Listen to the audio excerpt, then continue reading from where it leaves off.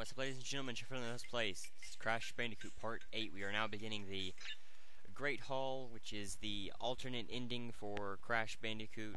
Not the true ending, but the alternate ending, as I have said before. And as we've also learned, that you have to get all of the clear gems. The color gems do not count, and you can so you don't need to get those, but you do need to get them to get all of the clear gems. But anyway, so. You can see pretty much what it is. All you're doing is just jumping on the gems. You can die here, so you do want to be careful, but there is no penalty for dying outside of dying, so you don't want to come in here with low lives. And the jumping's not too difficult. You know, it's pretty much like every other platform jumping that you've done before. And if you see there, Tana is wearing her green skirt, which she was going to originally wear, instead of her blue one that she's wearing in the final version of the game. And you can see here that the, for whatever reason, the castle is not on fire. The blimp is still there. And let me see. Kind of looked like she was wearing her blue one there. I don't know.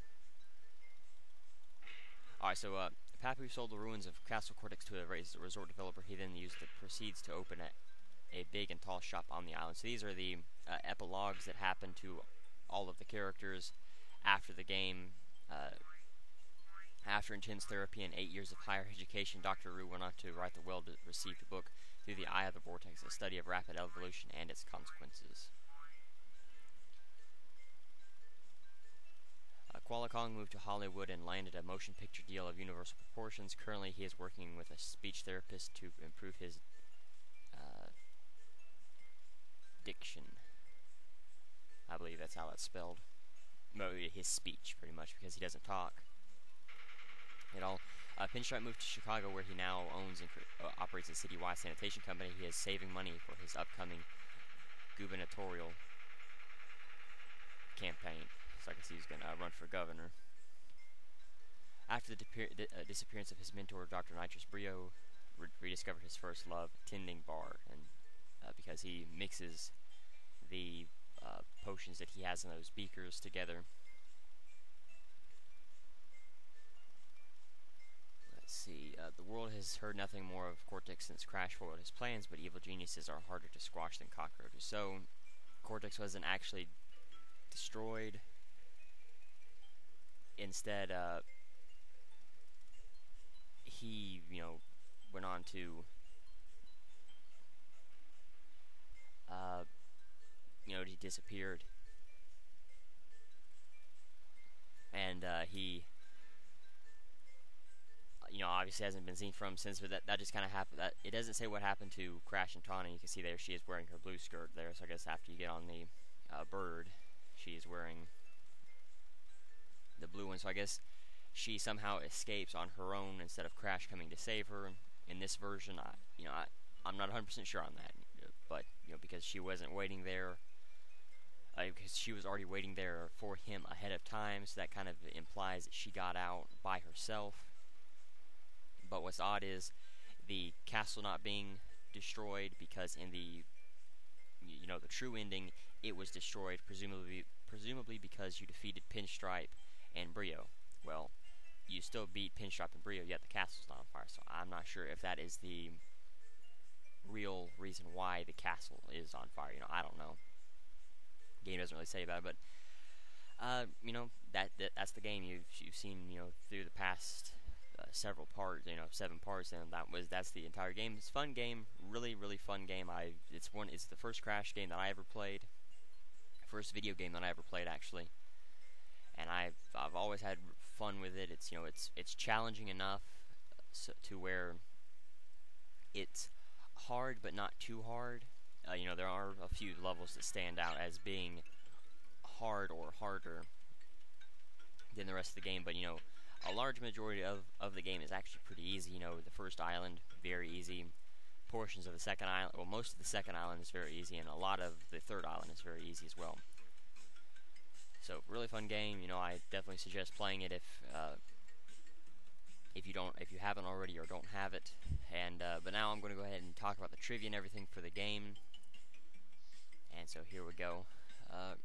Crash Bandicoot is a platform game made by Naughty Dog in 1996 for the PlayStation, featuring the character by the same name. While playing, Crash Bandicoot must fight Dr. Neo Cortex and his henchmen in order to save Tawna, his beloved Bandicoot girlfriend, from Cortex. This game was made when Naughty Dog had only 10 employees, as well as being originally released on the PlayStation. It was also emulated on the PlayStation Network on December 4th, 2006, though through which it can be played on the PlayStation Portable, or the PSP, PlayStation Vita, and as of operating system update 1.70 on the PlayStation 3, it has sold 6.82 million copies globally. So you can play there. You can actually buy it for about $6, unless it goes on sale, but its normal price is just $6. Definitely suggest playing it. The game came out for the US on August 31st, 1996. For Europe, November 2nd. Japan, December 6th. PlayStation Network. Instead of the emulated version, just like a digital download version for North America, May 3rd, 2007, and for Europe, June 22nd, 2007. Let me see, gameplay. The gameplay in Crash Bandicoot is noticeably simpler than the series' later iterations. Crash doesn't learn any skills throughout the game. He is able only to jump and use a spin attack. The only animal that Crash can ride in the game is a warthog, which was reused in the next two games, the riding aspects of it. There are 3 islands in the game, between which 32 levels are divided as follows. The 6 boss levels are included in this list here. We already know all the levels, so I won't worry about reading those. We already know the boss fights, so I'm not going to worry about reading those. The crates, however, I will read. The outline crates, the crash crates, iron crates, arrow crates, basic crate, checkpoint crate, aku aku crate, TNT crate, exclamation crate, bounce crate, question mark crate, gems, keys, and one. Those are the crates and the other items. So I'll read the story because, you know, it kind of gives a little bit more detail about the game than what the game by itself tells you. Somewhere southeast of Australia rests 3 little islands teeming with wildlife. 2 humans, however, have been experimenting with local furry creatures in order to form a destructive and evil army of mutants. Let me see. Dr. Nitrous Brio creates a machine called the Evolveria, an invention capable of turning animals anthropomorphic, which his ever-pushing employer and main series antagonist takes the credit. One night in his castle, Dr. Neo Cortex has just captured 2 bandicoots, one male and one female. They are both put under the Evolveria and both work successfully. Dr. Cortex plans to make the male the leader of his Cortex Commandos for world domination and inserts the evolved male Crash into his patented Cortex Vortex, a mind-controlling device designed to brainwash mammals and turn them into evil henchmen. Even though Dr. Brio warns Cortex that the Vortex is not ready, Crash turns out to be an utter failure and is rejected by the Vortex. Crash is chased by Cortex throughout the lab, who is attempting to catch him, but the marsupial accidentally breaks through a window and falls into the sea. But Tawna, the female Bandicoot, and his mate is still in Cortex's clutches. Crash washes up on the beach of his home island, having survived the fall, and sets out to save Tawna before Crash can do anything terrible to her. Knowing full aware that Crash will come back for Tawna, Cortex sends out his best henchman, one of them also being a failed experiment, to stop him. It doesn't say who the failed experiment is, but it may later on. Cortex's plan, however, is foiled when Crash eventually reaches his toxic waste factory and shuts it down. Okay, but that's probably Ripperoo, the failed experiment, because it doesn't go on here to say. Crash eventually reaches his toxic waste factory and shuts it down. When battling the CEO and Cortex's bodyguard Pinstripe, Crash soon enters Cortex's sinister castle. He confronts Brio in his lab room, where the Mad Doctor drinks a potion, turns into a monster pounding the ground, which causes the castle to go up in flames. With his plans ruined, Cortex faces Crash atop his airship. After a long fight, Crash watches in awe as the rocket platform that Cortex stands on explodes, and Cortex apparently falls to his death. Crash is finally reunited with his beloved Tawna. The couple take the airship and fly into the sunset. Alternate ending. Instead of the other ending being the true ending or an extension like in other games of the series, the first game has a different ending entirely. An alternate ending: if you collect all the gems and take the new route in the Great Hall, Here, Crash finds Tana in the castle but does not fight Dr. Cortex. Crash and Tana escape together on a friendly bird, and many stories are told of the bosses. We have already read what all those happen.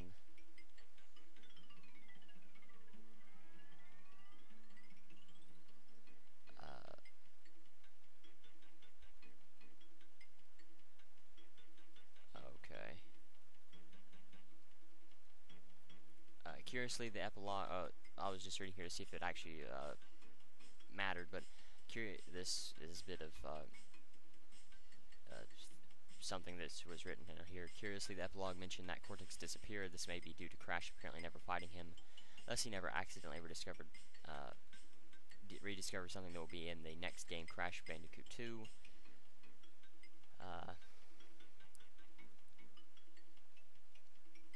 And because, you know, if you had followed the, you know, Cortex falling from his blimp in his air rocket pad or whatever, you would have seen what carries over to Crash 2. Though that doesn't mean that the other characters didn't receive their closure. For example, Dr. Roo is mildly referenced in the sequel, Crash Bandicoot 2, and Papu Papu and Pinstripe weren't even seen until a later Crash game titled Crash Team Racing, which I will do a Let's Play for once I get to it. So I'll talk about the characters. All the characters were voiced by one guy. They were voiced by Brendan O'Brien, who goes on to voice some of the characters later on in the series. But anyway, so Crash Bandicoot, the hero of the game, once just an ordinary Bandicoot taken from his home by the evil Dr. Cortex to be the general of his Cortex Commandos for world domination. Crash gained his jump and spin attack from the Evolvo Ray, but when he was raised into the Cortex Vortex to become evil, he was rejected by the machine and gets chased by an angry Cortex. Although Crash escapes by jumping out the window, he left Tana, his Bandicoot girlfriend, in the hands of Cortex's men, so he sets out on a long adventure to save her. Aku Aku, Crash's best friend. He's a magical mask who protects him from enemies. He is first seen on Insanity Beach in special crates. He helps Crash on his quest and wants to stop Cortex. Aku Aku does not speak in this game. Dr. Neo Cortex, the main antagonist. Cortex was mocked and ridiculed by people, so he sought revenge against humanity by making an army of monsters he called Cortex Commandos and take over the world. He then joined with another mad scientist, Dr. Nitrous Brio, and told him to make a machine called the Evolvo Ray along with the Cortex Vortex. When Brio finished, Cortex stole the credit, and because of his low self-esteem, Brio didn't say anything. Together they began messing with the island's ecosystem, turning animals and plants into mutants. It seemed like Cortex's plan was going well until Crash was made. Dr. Nitrous Brio, a supporting villain, being his boss's assistant, led to some rivalry, and it was actually Brio that made the Evolvo Ray, but his low self-esteem let Cortex take the credit. He seems to be obsessed with potions and vials. He stutters frequently and is nervous about what he's doing. Tana, a female Bandicoot who was Crash's girlfriend at the time, she is another Bandicoot Cortex tried to evolve and mutate. She's also the sole purpose for Crash's Crash goes on his journey. Pinstripe Potteroo, a mafia-style, fancy-dressed mutant Potteroo named her armed with a Tommy gun and a maniacal laugh. Pinstripe was in charge of the radioactive Cortex power on Cortex Island and even had an office. It is possible that after his boss fight, when he shoots the reactor at the back, it stops pollution going into the sea. It could also be one of the reasons the castle catches fire. Ripperoo, a perfect example of an experiment gone wrong. This was Cortex's first test subject, and it shows. Unfortunately, he had one too many shots from the Cortex Vortex, resulting in an insane kangaroo with a straight jacket and crazy eyes. His fight with Crash took place at the top of the waterfall on the second island, where he was probably sent to stay. Papu Papu, the fat leader of the tribesmen on Insanity Island. He's the only boss who was not working for Cortex. He only tried to kill Crash because he got woken up from his nap. Koala Kong, a mutated koala bear who has enough build on him to be a bodyguard. Despite how big he is not the brightest mutant, as shown in his boss fight where he is showing off his moves, giving Crash time to spin a boulder at him. Analysis. Crash Bandicoot is notable for its rich themes and subtext which show the influence of Eastern philosophy as well as ideology of the Elizabethan era. The game largely deals with balance, harmony, and the natural order. These concepts are embodied in the duality present throughout the game: good and evil, natural and man-made, intelligence and physical strength, emotion and logic. The setting also reflects this, with many level types appearing twice. Opposites, according to the game, are meant to be in balance. The narrative serves as an exploration of what happens when harmony is disrupted. The primary conflict of the game is this disturbance of this balance by Cortex, whose desire for power and control lead him to act against the natural order. Formerly balanced between good and evil, he is driven to madness by his suffering at the hands of fellow scientists. Now almost entirely evil, he spreads this imbalance to the people and places he comes in contact with.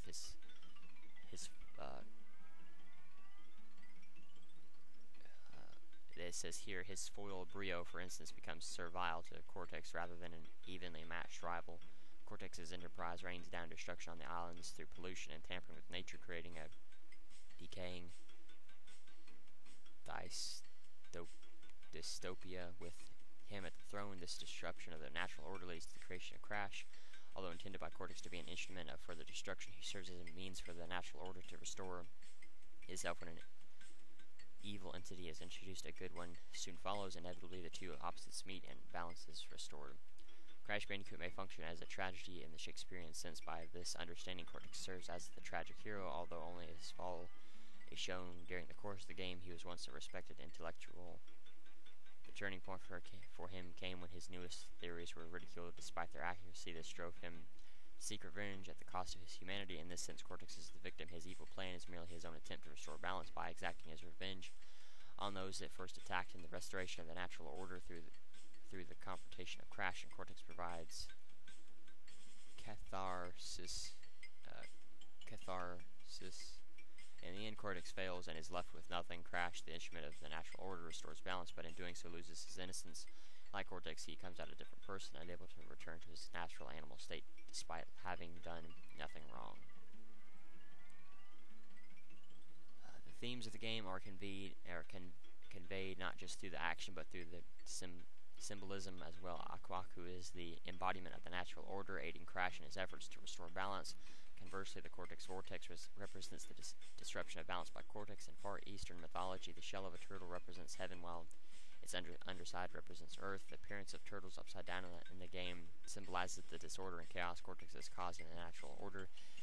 The TNT crates foreshadows the events of the game, with the countdown from 3 to 1 representing the journey across the 3 islands, and the explosion representing the confrontation between Crash and Cortex and violent restoration of balance. The Wumpa Islands themselves are important symbols. They represent the 3 acts of the game: the beginning, middle, and end. The islands also reflect the changing mindset of Crash and the destruction of his innocence, first shown to be benign and tranquil, but becoming dark and threatening as time goes on. Each island also presents a different form of civilization. The first is primitive, and the only one that lives harmoniously with nature. Consequently, it is the only one shown to be healthy and strong. The second civilization has failed long ago. Its existence is only hinted at through the ruins it has left behind. It seems to have been mighty, but ultimately failed and has been taken over by the forest. The third civilization is that of Cortex. This too is mighty, but works against nature, which leads to its downfall. The events on the third island revealed to the player that the civilization failed because it went against nature, indicating the cause of the second civilization's destruction. Therefore, the message of these civilizations is that those who do not coexist harmoniously with nature will be destroyed by it. Considering the game's strong commentary on civilization, the prevalence of hogs throughout the islands may be referenced to William Golding's Lord of the Flies. Don't know how that ties into anything, but I've never heard anyone from Naughty Dog ever say that this analysis was true or not. That's just someone's or a group of people's, picking the game apart and finding some resemblances to this. I don't know if, it makes sense, and it kind of gives a little bit more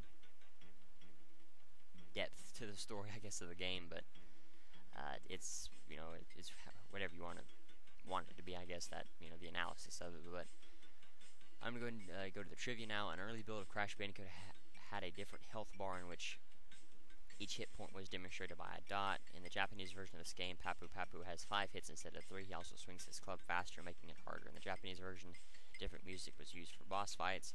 Crash is the only character with black irises. Boulder Dash is a pun on the phrase Balderdash. The level Rolling Stones is a reference to the music band The Rolling Stones.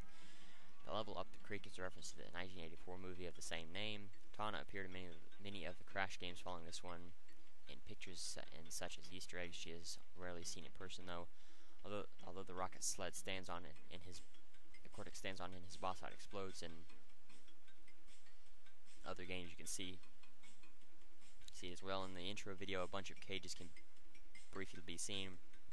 The entire top row cages say kangaroo above them, probably because they failed many times trying to create Ripperoo. On the second row, they say iguana, potaroo, and koala. The iguana cage might be a mistake considering there are no evil iguanas in the series, or this may supposed to say Komodo dragon for one of the Komodo brothers, because they were originally intended to be a boss fight. The bottom row has two cages marked Bandicoot, which could be either Crash's and Coco's, or Crash's and Tonic. Coco is the character that we will see in Crash 2. If Crash misses some crates in a level, they'll come down on his head after he has finished the level. This only happens if Crash has completed the level without losing a life. This is the only Crash game to use passwords. When Crash is falling out the window of Cortex Castle in the intro, Cortex can for a second be seen flying on his rocket set in the distance, then he disappears. The spoof of Crash Bandicoot appears in the episode of The Simpsons. Crash is instead named Dash Dingo. He has a similar name, the game has a similar logo and music, and there's a spoof of Ooga, a severed Australian man's head. In the prototype version, some levels and bosses used to have a different order, including the unused level Stormy Ascent. However, only 4 levels were not used in the prototype version compared to the final version.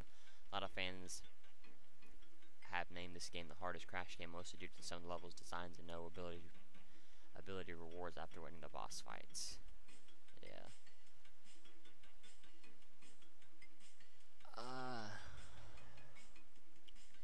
Yeah, there's more about this game, and I'm surprised it's not here. Such as the way the levels were laid out, and all that, and the way they were changed. And I will see. I could have swore this was going to have it on here, and also see if I can find some unused levels as well. Let me see.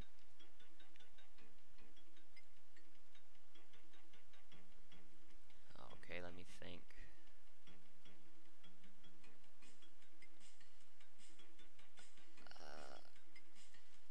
Alright, I'll try to find that information. I'm going to have to cut real quick, but I'll try to find that information. I'll be back in a second.